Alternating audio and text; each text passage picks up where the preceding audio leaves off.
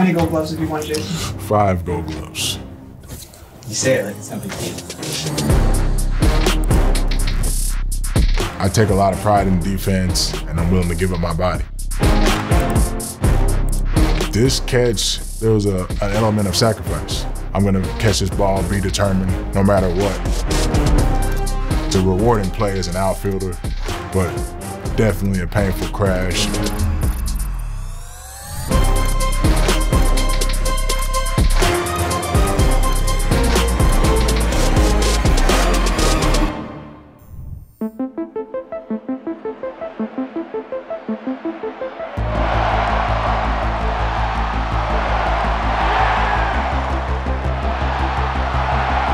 Playing defense with the Cubbies has been a lot of fun because Wrigley is a one-of-a-kind outfield. From the foul territory, the Ivy, and we've done a lot of winning.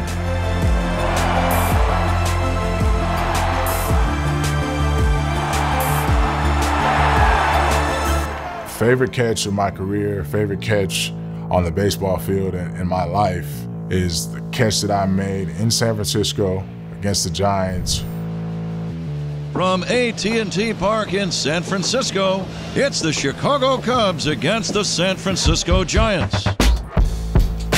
The Giants, they won the World Series in 10, they won the World Series in 2012, 2014, and 2016, that buzz was very much alive. But it's also the year that's supposed to be our year. It's always a unique place because, like Wrigley Field, it has that history to it.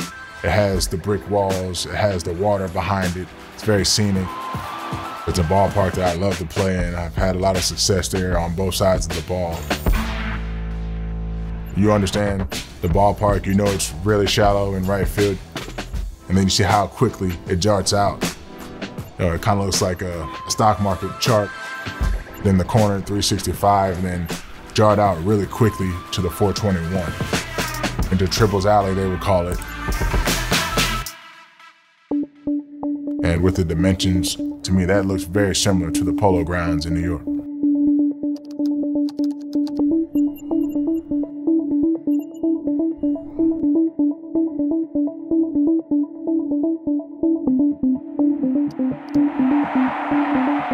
Of course, Willie Mays, he made his forever infamous over-the-shoulder catch in that ballpark. Part of being a great defender is expecting the worst to happen, expecting to have to run as far as possible, having a great imagination, and expecting to make that play no matter what. Just brought this crowd to its feet with a catch, which must have been an optical illusion to a lot of people. Unbelievable play, and I think when you show some of the best catches ever in baseball, this should be the first one shown to anyone. Here's Jake Arrieta, 8 starts, 7-0. League best 129 ERA. No matter how you dissect this guy, it's just off the charts good. Snake, at this time, he was our horse, coming off a Cy Young year. He's got a sinker in a big park, but it just so happens that Denard Span has a good sinker swing. Span comes into the game with an on-base average of .373. Arrieta and Span both used to be in the American League.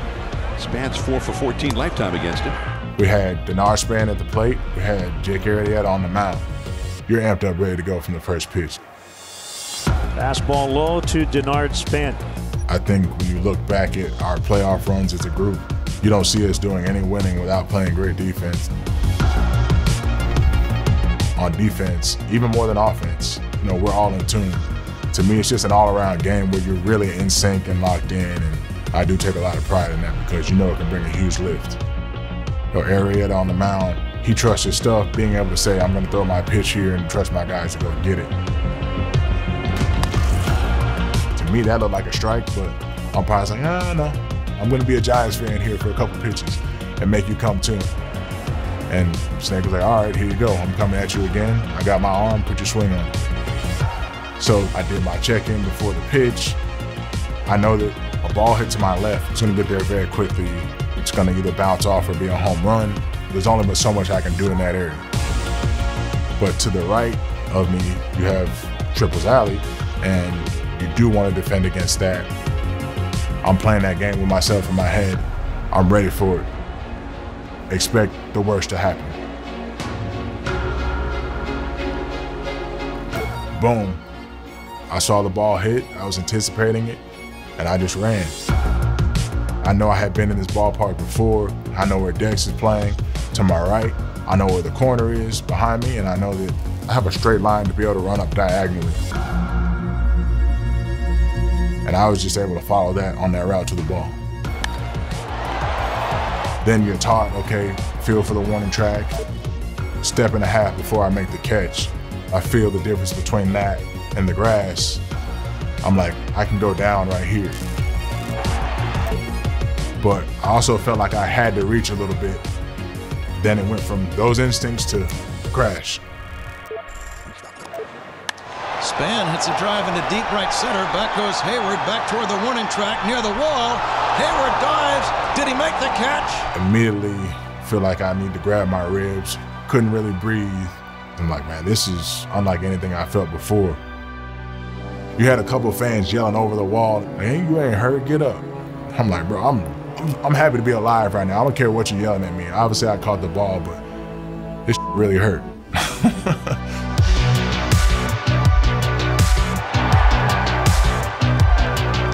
After the game, Bruce Bochy, who was managing the Giants at the time, said that's the greatest catch he's seen ever made in that ballpark.